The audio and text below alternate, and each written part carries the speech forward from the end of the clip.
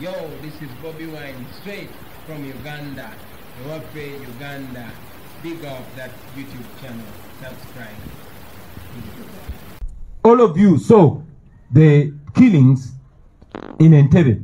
Even when one young man came out and told the media that they were actually paid and instructed by Kaihura to carry out those killings, still they want to implicate the opposition. Now, we see the purported attacks on security installations and police stations. And they are beginning to implicate us. Don't be shocked when they come and arrest me, or Bongoya, or Nyanzi, or Nubianli, and say we are connected to Joseph Kony, or we are connected to ADF, or we are connected to all this. We are watching you, and we are waiting for you to come. But everybody knows that these can very easily be false flag operations. For you who don't understand false flag operations, a false flag operation is an operation carried out to paint your opponent as evil. All of you watched this man called Kainda Otafire on the burial of Adonia Teberondwa some years ago, when he said they used to put on the uniform of the Obote government military and kill the people in Luweru. They raped women in Luweru. They did all manner of atrocities in order to get the population to hate Obote. These are rebels, ladies and gentlemen. These are the same rebels. The only difference is now they have a lot of money and they put on suits. But they're the same rebels under the same rebel leader called Museveni. These are the same people. So we cannot be fooled, mister. The world cannot be fooled. This can very easily be you. And we know that we have facts about you. All of you remember the so-called PRA rebels that were attached to Dr. Kizza Besigye, and he was arrested and kept in prison. What happened to that case? What happened to PRA? We are watching you. You can put all that nonsense on us, but we are telling you, one, we are non-violent because we don't believe in violence like you murderers. But number two, we are unequivocal about our mission. Our mission is to remove you, Museveni, from power using constitutional and peaceful means. Muzikirize njogere ku Luganda basebo ne banyabo. Olunaku lwa leero njagala okugata eddoboozi lyange ku maloboozi gonna ge muwulidde olunaku lwa leero ag'abakulembeze bannange ne famire zaabo be baawamba n'abo abaawambibwako. Olunaku lwa leero twagala okwogera ku kiwamba bantu ekikutte ejjembe wano mu ggwanga naddala mu bitundu bya Buganda wano. Secretary General waffe asomye amajja gano, nsaba munzikirize nziremu ngasome mu Luganda nga ntandikira ku muganda waffe Jamshid Kavuma, oyo nga y'omu ku bakumi bange b'oku Lusegere. Jamshid Kavuma yawambibwa nga 5 guno omwezi gwennyini gwe tumalako. Yawambibwa n'abantu abalala. Jamshid Kavuma wa myaka 28. Era mwannyina mumulabye wano gwe bayita Namuju. Okuva ku olwo Jamshid Kavuma taddangamu kulabikako. Bwe yali awambibwa baakwata baabawambako katambyako mu kalabi. Ebitongole byonna ebirina okuba nga bikuuma ddembe bize byegaana tebimuyina. Abaaliwo bategeeza ti Jamshid Kavuma baakuba amasasi nga bamuwamba. Abo abafunye omukisa okuvaayo eyo gye babatulugunyiza baatugambye baalabye omuntu afaanana nga Jamshid Kavuma nga baamukuba essasi mu kugulu. Tulowooza ti Jamshid Kavuma bw'aba akyali mulamu, essasi lye baatugambye lye baamukuba n'okutulugunya okw'amaanyi nga bwe eri nkola yaabwe nti batuwamba ne bamala otutulugunya batukweka tebaagala tudde mu bantu ng'ebisago tebinnatugwako n'obuzimbo nga tebunnatugwa ku mubiri. Tulowooza ti Jamshid Kavuma bayinza okuba baamutulugunya nnyo n'ebyo ebiwundu by'alina nga mwe muli n'ebyamasasi nga bakyaguluba naye bamujjanjabe basobole omukomyawo ng'alabikako nga bwe baakola Kakwenza, nga bwe baakola nze, nga bwe bakoze bannaffe abalala bonna. Oba tulowooza ti Jamshid Kavuma baamutta ne bamusuula ngali yavundireyo mu kitoogo. N'ekyo nakyo kiri twagala bantu baffe basajja mmwe. Mutuwa abantu baffe oba balamu oba bafu. Baba balamu mubatuwe oba mubolooza balina emisango mubateeke mu kooti ng'amateeka bwe galagira. Bwe baba bafu mutuwe emirambo gyaffe tugiziike mu kitiibwa. Basajja mmwe abatalina buwangwa abatawa kitiibwa bantu. Mutuwa abantu baffe oba balamu oba bafu. Omuntu omulala gwe bawamba bamuyita Kibalama John Bosco, ono yali neiba wange ne Magere. Abeera ku kyalo kye bayita Seeta. Yali wa myaka 38, bamuwamba ennaku z'omwezi nga 3 omwezi gwa Juni omwaka gwa 2019 taddangamu kulabika.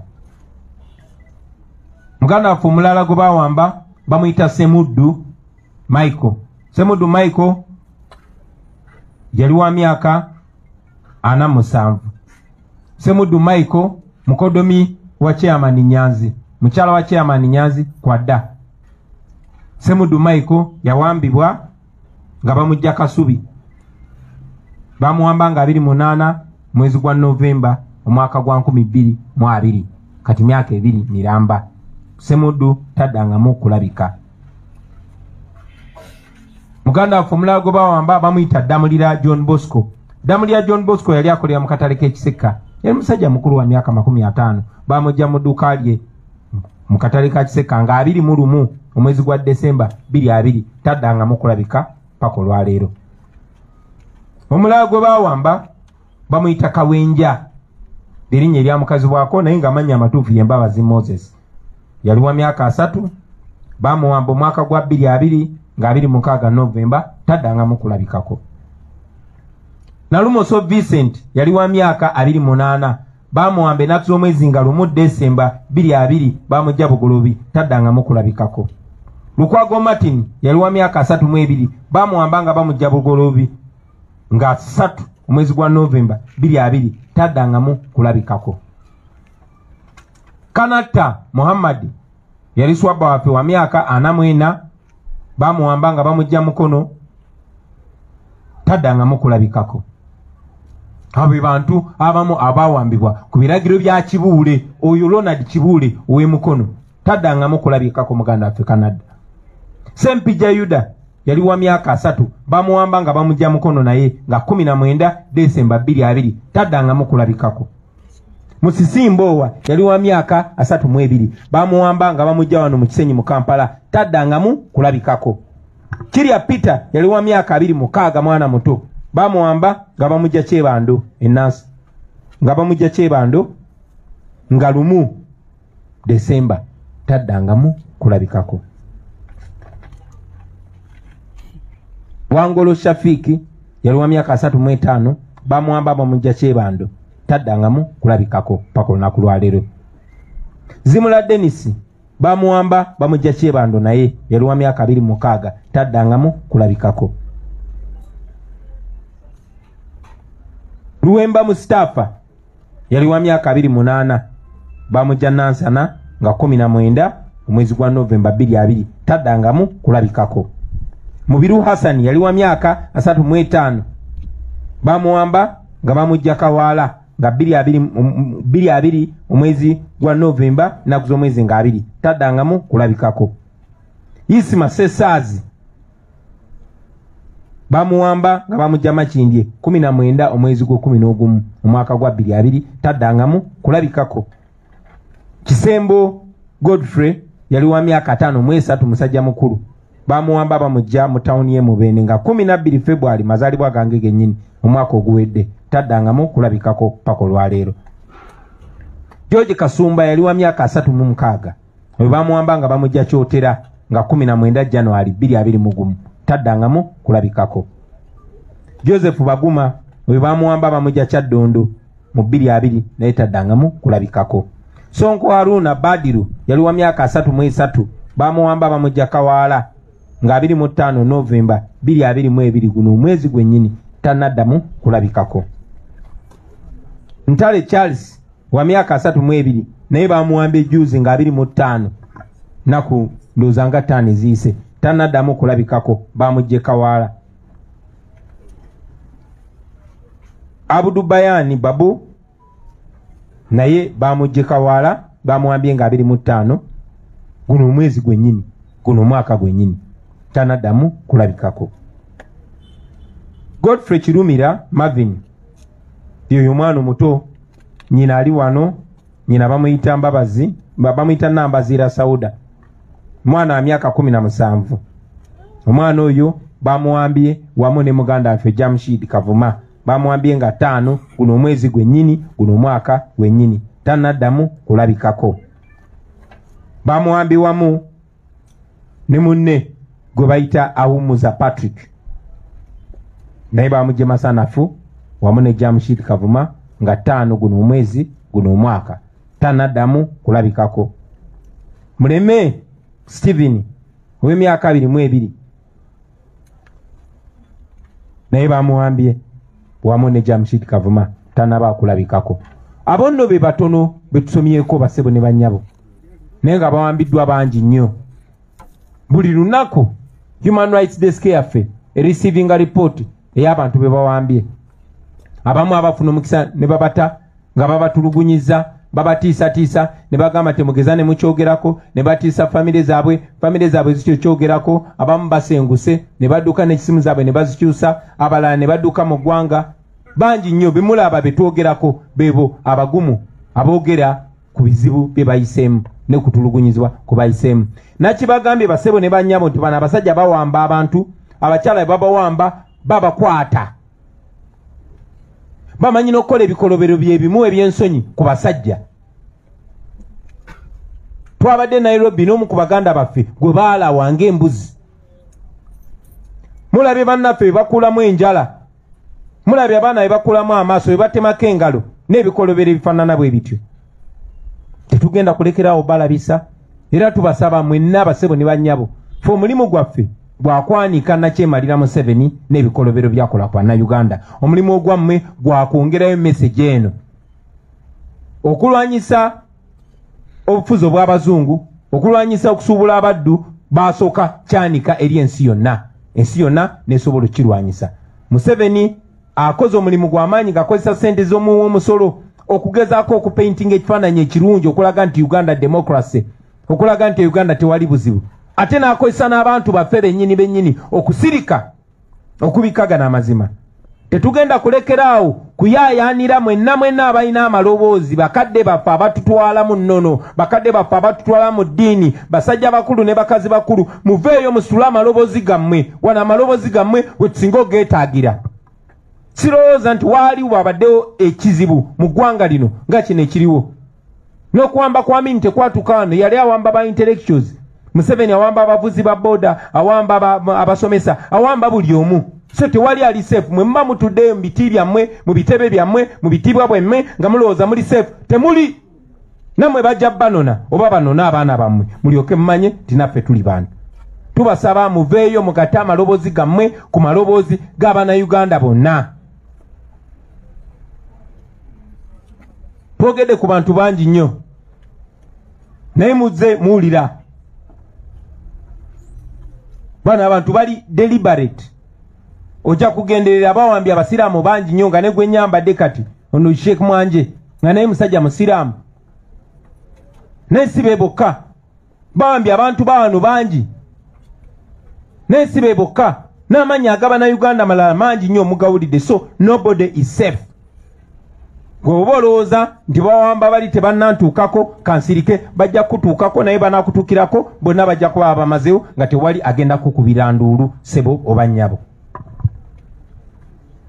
Njagala mu mbeera emu okwebaza munneebaza ey'enjawulo muganda waffe Honorable Francis Zaake. Francis Zaake yonna gy'oli nkwebaza, tukwebaza, Uganda ekwebaza. Weebale kozesa floor ya Parliament kwogera mazima. Parliament eyo ebadde egenda etama abantu. Mwalondebwa kwogerera abantu, mwalondera kusitula ddoboozi ly'abantu. Abantu bamwe ababalonda babawamba, babatemula, babakolako ebikolobero eby'enjawulo. Yemmwe be bayinanga eddoboozi, musobola okwogerera abantu bammwe. So tukwebaza Honorable Zaake ne babaka banno aba Parliament. Era na communicating zedda ne bakulembeze bannaffe si mu Parliament yokka, wabula ne mu local government ne walala yonna omulamwa omukulu mwenna abakulembeze ba NUP gwe mulina okubeerako nkiddamu mwenna abakulembeze ba NUP omulamwa omukulu gwe mulina okubeerako gwe gw'obulamu bw'abantu bammwe. Bring back our people. Bring back our people. Bring back our people. Bring back our people. Tetugasibwa kubalaba nga muteesa ku sente meka zina kuweebwa abaroko. Sente meka ze mulina okuwa Museveni ne classified budget gye tutamanya kyekola. Sente meka ze mulina okweyongeza. Wakati mu kuteesa ebyo byonna twagala mukulembeze ky'abantu bammwe. Wano Uganda bagenze batukendeeza nti tetukyakayanira nguudo nungi, tetukyakayanira services nungi, tetukyakayanira mateeka malungi, tukayana kubeera bantu. Twagala kubeera abantu mu nsi yaffe. We want to be human beings. So bannange, bakulembeze bannange, twagala nnyo okuwulira ng'eddoboozi lyammwe oba muli mu parliament, oba muli mu council, oba muli ku radio, oba muli ku TV, twagala kulya ng'eddoboozi lyammwe likozesebwa okuyamba abantu bammwe okusigala nga balamu, okusigala nga balina enjala zaabwe, okusigala nga balina amaaso gaabwe, nga balina eddembe lyabwe. Twagala bano bamaama babeere nga banoonya school fees z'abaana baabwe, so si kujja wano kaaba nti mumuwe omwana we ow'emyaka 17 nammwe mulina abaana. Twagala kulira ng'eddoboozi lyammwe lisosowoza kubeerawo kw'abantu. Uganda tennaba kufuna kizibu nga kyeyina olunaku lwaleero, era mmwe be tuyina. Twagala nnyo okulira eddoboozi lyammwe nga likulembeza kubeerawo kw'abantu bammwe, nga mubanja bantu baffe abawambiddwa mu bumenyi bw'amateeka. Bwe mutakola bwe mutyo abantu bajja kutandika okwebuuza bye mukolera, bajja kutandika okwebuuza oba ddala be baabalonda. Nalabye Honorable Zake bwe yabadde ayogera ku nsonga y'abantu baffe abawambiddwa abakyagenda maaso okuwambibwa, ng'omumpembe Thomas Tayebwa gwe muyita Right Honorable Speaker of Parliament ng'ali mu kiwiigi kye kyatamanyi nakyo kitegeeza, ng'ayimiriza Zake aleme kwogera ku nsonga nkulu, era namuyita Katemba. Kati balowooza nti wano balowooza Sheikh Yahaya gyali ali mu Katemba, balowooza bano bonna abawambiddwa bali mu Katemba. Bano bamaama mulowooza amaziga beekabya bwekabya, mulowooza Sekawe yejjamu enjala. Kyewuunyisa n'ate tekirina twewuunyisa nnyo, kuba oyo omwami yennyini Tayebwa Thomas yennyini yakwatibwa ku katambi nga 28 omwezi gw'omunaana omwaka gwa 2020 ng'atulugunya omukozi w'amasannyalaze kubanga yamukwata ng'abba amasannyalaze n'agaswitchinga off nga mukuba kibooko. Akatambi ako mwenna mwakalaba. So tekyewuunyisa kuba nti abo abatemu abatulugunyi b'abantu, kati bw'obanga omutulugunyi bw'abantu gwe ba elevatinze ne bamuteeka mu kifo ky'obwa sipiika, kikyosuubira. Njagala obbasaba Abaganda baffe mwenna abatukiikirira nti twagala kulaba nga muyimusa ddoboozi ly'abantu baffe. Temutubulira nonsense wa decorum, temutubulira nonsense wa kubeera mpisa. Tewali mpisa nvundu nga mpisa za kutulugunya abantu, tewali mpisa nvundu nga mpisa za butemu. Kati gwe bw'oŋŋamba nti omuntu aganye okuwuliriza nonsense wa Tayebwa n'asigala nga ali ku mulamwa gw'abantu be, oyo abeera abayambye, abeera tuyambi, yabeera omukulembeze omutuufu, yabeera asula eddoboozi lyaffe ettuufu. Kye twagala okuwulira nammwe eri abakulembeze mwonna, si mu paliamenti yokka wabula ne mu kanso zonna. Mwena abakulembeze mbakubira omulanga, abakulembera ne be bakulembera, ekyo kye muba mukulembeza bassebo ne bannyabo, muwe bannaffe obukulembeze. Munzikirize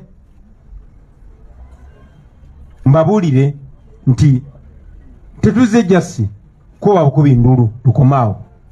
Secretary General waffe akyogeddeko nti emisango mingi gye twaggulawo mu makooti ga wano, naye nga bwe mumanyi nti amakooti ga wano gonna gali mu nsawo ya Nakyemalira Museveni. Ensonga lwaki ne Ssaabalamuzi Owinyiddolo tayogera ku kuzalawa nfuga y'amateeka, tayogera ku kiwamba abantu. Twali naye juzi nga tujjukira Ben Kiwanuka yawambibwa abasajja ba Amini mu drone ez'ebiseera ebyo n'atemulwa olunaku lwaleero muzira.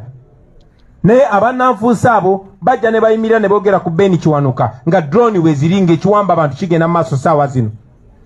nga bawamba abantu Saabalamuzi n'amanya naye nga tasobola kyogerako nga Saabalamuzi ayimirira mu maaso g'abantu naye nga ababaka ba parliament babiri bammiddwa beyiro erina baweebwa amateeka kuba ddembe lyabwe okufuna beyiro. Ben Kiwanuka gwe tuwaana gwe tujaguza olunaku lwaleero yatemulwa kubanga yawa omuntu beyiro kubanga etteeka bwe lyali lyogera gwe yawa beyiro teyalina munnayuganda n'atemulwa olunaku lwaleero tumulaba ng'omuzira. Naye ababaka ba parliament bali mu kkomera amakooti gaganya bawa beyiro ne Saabalamuzi ayina eddembe ayina confidence ejja neeyogera ku bintu ebirala naye nga toyogedde ku nsonga nkulu bwetyo.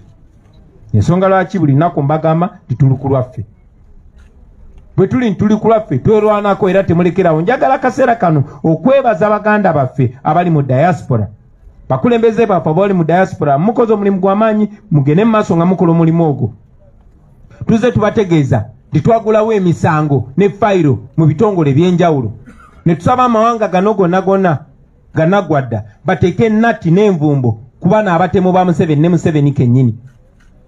Tukyagenda maaso okugoberera omusango gwe twateeka mu kkooti y'ensi yonna nga tuwabira Museveni ne mutabani we ne batemu banne naye ate twagenda maaso n'okusaba envumbo sanctions ziteekebwe ku baana abatemu abalala. Tuli basanyufu nti envumbo zaateekebwa ku bantu nga Abel Kandiwe yali akulira CMI n'abalala.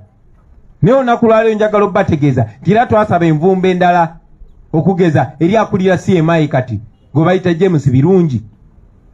Envumbo ze twasaba ku basajja abalala abatemu ng'ono akulira crime intelligence gwe bayita Christopher Damulira obeera erinnya lye yeetuuma tujja muyita eri. So njagala mumanye batemu mmwe nti tetusirise. Njagala mmanye nti ensi ebamanyi era njagala mmanye nti ebikolobero bye mukola ku bannayuganda olunaku lugenda kukya mujja bisasulira mujja kuyimirira mu kaguli ng'ensi ebalaba mubiterye. Ekyo mubeere nga mukimanyi kuba buli kikolobero kyokola okikola nga ggwe and you're being recorded. Munzikirize basebo ne banyabo njogere ne ku nsonga eno gye buyise muze mulaba okulumbagana oba kye bayise okulumbagana nga balumba zi poliisi nga balumba nti awali abasirikale n'ebirala. Bino si bipya naye ffe tulowooza nti kino kiwaani. Tulowooza nti bino byonna bikolwa bya gavumenti ya Museveni kuba fe abamu abatutte obudde ne tustadinga gavumenti ya Museveni kubanga bayeekera ne kati bakyali bayeekera. Yebadde ng'enkola yaabwe mujjukira Kayindo Tafire nga baziika Doniya Teberondwa emyaka egiyise yavaayo n'agamba bayambalanga uniform ez'amagye ag'Obote ne bagenda ne batemula abantu ne bakwata abakazi ne banyagulula basobole okukyayisa amagye g'Obote. Mu kiseera kye kimu omuntu yenna taba mukyamu okugamba nti era be bamu. Lwaki tugamba bwetyo basebo ne banyabo? Tugamba bwetyo kuba ebadde enkola yaabwe.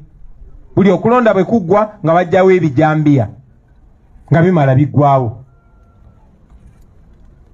nga tebatuwadde ripooti yonna tebalina be bakutte naye ng'ebitundu ebyo ebwabeera ebijambiya ne bagamba nti Kyagulanyi agendayo amagye gaba gabembedde. Ebijambiya ebyo byalina part 1 part 2 ne part 3 byatandika nga Ssegirinya tannaba na kufuuka kansala. N'olunaku lwaleero Ssegirinya ne Ssebanyana be bakutte ne bateeka mu kkomera ne bagamba be baadde bakulembera ebyo ebijambiya. Tetuli basiru. Ekyebijambiya kyabadibirira naye nga tageti yaabwe yali akutuukira ddala ku mukulembeze wa Ssegirinya ne Ssewanyana yenze. Mwalaba ettemu eryali ng'entebe nga bakwata abakazi ne babatemula n'ebirala ebifaanana bwe bityo. Tetwafuna ripooti yonna. N'olunaku olumu omulenzi yavaayo n'agamba poliisi yali yabagula ng'era yabawa ssente okukola ebikolobero bwe bityo ne bamusirisa tetwamanya gye kyazikirira.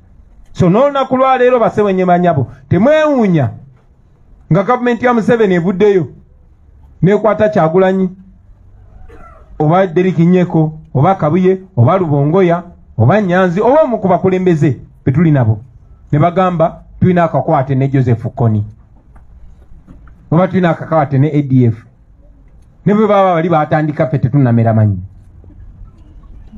So temwewuunya naye njagala bamanye nti tubamanyi, njagala bamanye tubamanyi, era tugende maaso n'obalabisa, kubanga okubalabisa kyekyamaanyi kye tulinawo.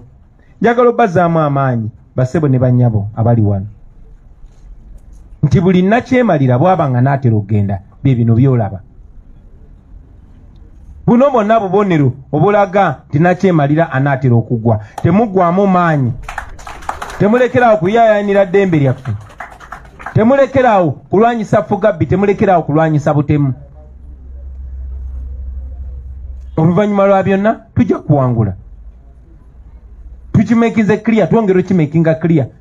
Tuwadde tetukkiriza mu butemu nga bo, wadde tetukkiriza mu kuyiwa musaayi nga bo, n'emishoni yaffe eri clear yakujjako nakyemalira ne babbi banne, ate nga tujja kiwutuukiriza nga Mukama ye mubeezi waffe. So n'obugambo obwo nsaba okusaasira n'okuyimirira awamu ne famire zaabo abaawambibwa. Mwebale kuba bagumu okulwanirira abantu bammwe. Tetusobola kikola nga tuli ffekka. Guno omulimu si gwa bannabyabufuzi oba abakulembeze bokka, wabula gwa buli omu. Amini ye wawambanga ba intellectuals be yali yeeralikira omujja ku bukulembeze, yawambanga ba politicians, yawambanga ba doctors. Museveni awamba buli omu, oba oli mufumbi wa mmere, oba oli looya, oba oli dokita, oba oli wa boda boda, Museveni mulabewo. So tulina kukolera wamu ne tulwanyisa nakyemaliro ono ne tumuggyako. Mwebale nnyo, mwebale ddala kumpuliriza basebo ne bannyabo. Mukama abampeera omukisa. People power, our power. Nga luwedde tuliyambale ngule, tuliyambale ngule, tuliyambale ngule, olutalo nga luwedde tuli. Yo, this is Bobi Wine straight from Uganda. Ewaffe Uganda. Big up that YouTube channel. Subscribe.